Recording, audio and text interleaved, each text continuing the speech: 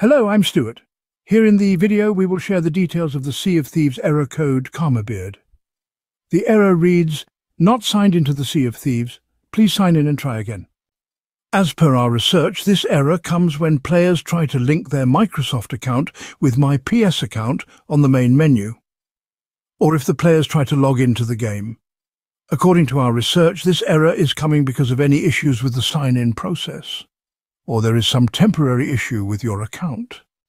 If you are having this error while linking your Microsoft account with your PS account, or while logging into the PlayStation, then try making a password for your Microsoft account and then use that as a sign-in method.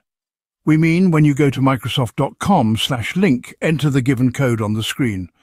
When it asks you to sign into a Microsoft account, make a Microsoft account and then go into your account settings under Security. Then select the Use Password option to sign in. Give this a try and see if this helps. Thanks for watching. If this video helped, don't forget to like, share and subscribe for more troubleshooting tips. Have any questions or issues?